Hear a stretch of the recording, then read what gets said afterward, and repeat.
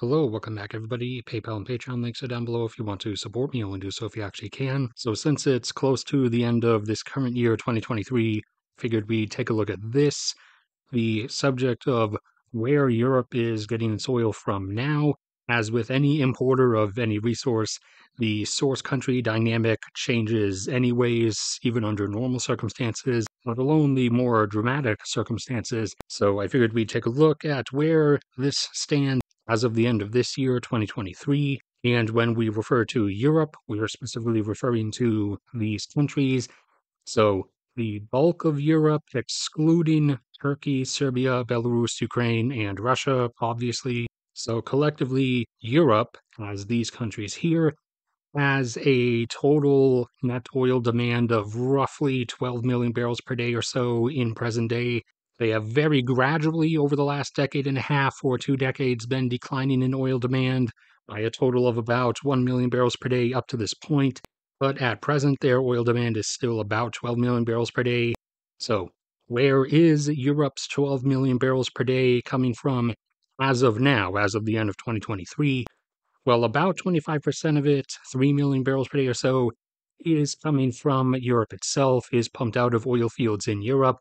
Predominantly, most of that 3 million is coming from the North Sea and the Norwegian Sea, with big, strong Norway pumping out about 2 million barrels per day currently, and not as strong UK pumping out about 0.8.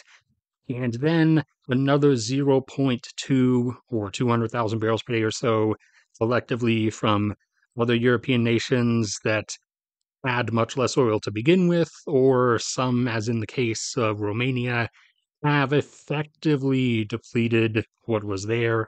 So that's 3 million barrels per day domestically for the continent, leaving 9 million barrels per day that have to come from somewhere else. Well, two of the most immediate sources are 1 million barrels per day or so coming up from Libya, next to about 500,000 barrels per day or so coming up from Algeria. From further down south, a bit under 1 million barrels per day comes up from Nigeria, where about effectively all of Nigeria's exports, and about 500,000 barrels per day comes up from Angola.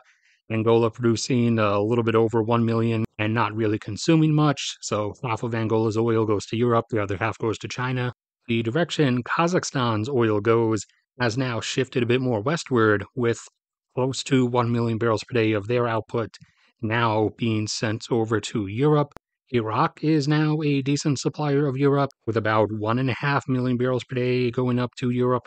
And right next to them, Saudi Arabia sends out tankers with about the same amounts, about 1.5 million barrels per day. So those two together are another 3, bringing you up to 10 out of 12, leaving 2 million barrels per day left, which is comprised of about 500,000 barrels per day sent across the Atlantic from Brazil, about 300,000 barrels per day, or 0.3 million barrels per day, sent over and up from the UAE, just under 500,000 barrels per day still coming from Russia, versus the average of 3 to 4 million barrels per day that came from Russia previously, before the invasion of Ukraine in 2022, obviously.